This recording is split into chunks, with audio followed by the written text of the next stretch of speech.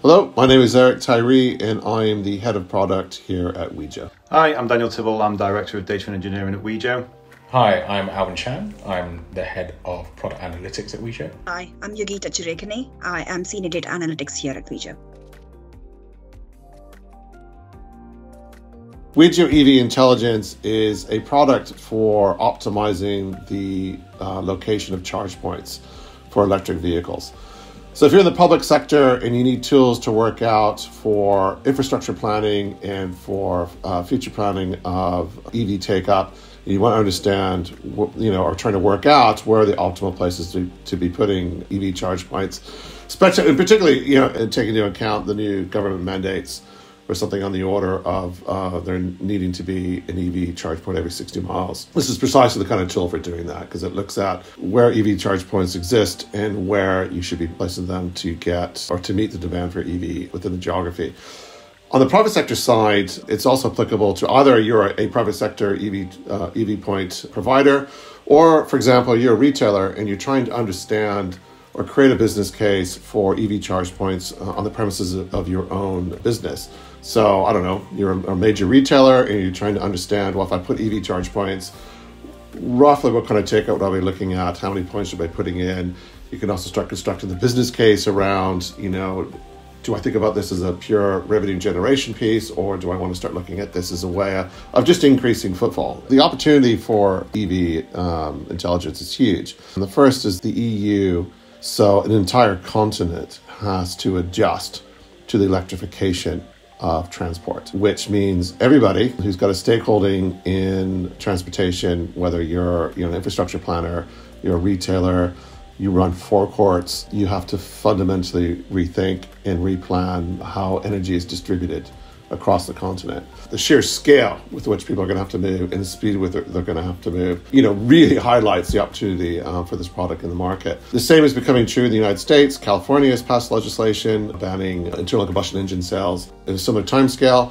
And you think about it, California is by far the largest consumer of cars in the United States. And that legislation is being adopted by other states as we speak. 10 years is not long. That's a fundamental change to how energy infrastructure is built and is thought of. So this is a product that is needed now. And its demand's only going to increase. And that increase is not just pure market driven, it's being driven by government mandates. So that demand is pretty much, carved into stone. And you think about it, it's not going to be just retailers thinking about it. And if you talk to forecourt managers, some people are currently running, gas stations, they're fundamentally rethinking these forecourts. So they're now thinking, okay, I'm going to have to think about having different types of charge points. So people who will pay a premium for a faster charge, people who would rather wait. But now they're also having to rethink how they're going to, what are the services that a forecourt provides? They're going to start looking like mini main streets where you can go in, you can do pharmacy, you can do banking, whatever, all these things that you're going to need to be able to do while you're waiting for your car to charge. This is a paradigm shift, and this is a tool that's absolutely essential to being able to weather that process of shifting to the electrification of transportation. Yeah, so this is products built primarily on the Palantir Foundry platform. Now, the Foundry platforms allowed us to move our analytics and intelligence offerings really fast and really quick. We're able to do analytics within that platform that would have taken weeks and months, literally in days. And what it's fantastic at is getting the data and the solutions and the insight and all the fantastic models that we're able to build with this huge data set of Wejos into the hands of the users really, really quickly, so we can work with our customers as partners to develop these solutions very specifically around their problems, and then we can roll it out at scale to multiple customers in the same market or even different verticals. One good thing about Palantir's Foundry platform is that it is been divided into various little apps. So for your analytics space, you have a different app. For your coding piece, there's a different app. So which means when your data comes in through the front door, there are apps to easily ingest any data from any of the cloud platforms, be it AWS, be it Azure, or any other third-party applications. It's relatively easier to do the coding in simple PySpark or Java or SQL or Mesa language in code repositories.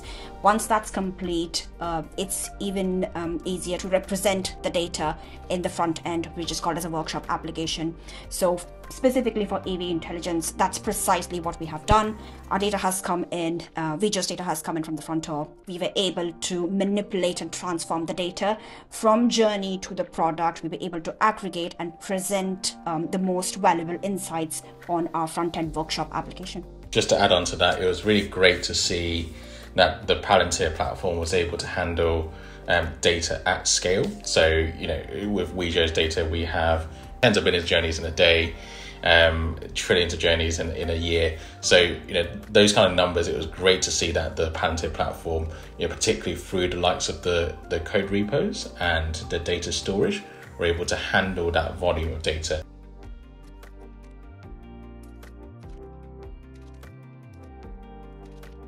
Alvin, it's been an iterative journey, so just tell us a little bit about what are the problems we started off solving and what are the problems we've evolved to be solving for our customers? If I think back to the beginning, it was, the brief was to take billions of journeys and to really make sense and create insight from that. There was definitely an EV lens on it, but then as we've engaged with prospects, customers closely, we've started surfacing some of those deeper things that they're interested in. So as an example, at the beginning, customers and prospects are saying, we'd be happy to just understand the penetration of EVs near our sites, near our retail sites and our stores as a proportion of traffic. But actually, what we did when we dug deeper and we talked to the customer in a bit more depth was they really were interested in counts of vehicles, and not just counts of electric vehicles and internal combustion engine vehicles separately, but also some of the characteristics about them. So, for example, how long do electric vehicles stay at these locations? How far have they driven to get there? What times of the day, what days of the week do they tend to arrive at? All of these things actually have a really important influence on designing the right charging infrastructure and installing the right units for specific sites, specific locations. And that's something that we were really pleased to bring to the table. If you're looking at people who are still very much early in the planning phase, they might be thinking about this and going, right, I've got 10 potential sites that I could install electric vehicle chargers at. Which are the ones that will generate the most revenue? Which ones are going to be the most profitable? And that's driven by an understanding of the number of vehicles that go past, your charging opportunities, or the number of vehicles that stop there. Now, going one level deeper, people who have already made the decision that they would want to install EV chargers somewhere, they would like to know what types of electric vehicle chargers would be appropriate. There's different levels of chargers, so the most popular being level 2 chargers and level 3 chargers. Now, deciding between them is really important because level 3 chargers will be able to charge your vehicle from 10% to 90% within about half an hour or 45 minutes or so, but they cost a lot more than level 2 chargers, which are slower, but they may be more appropriate in certain situations where the vehicles and the users are not as time sensitive.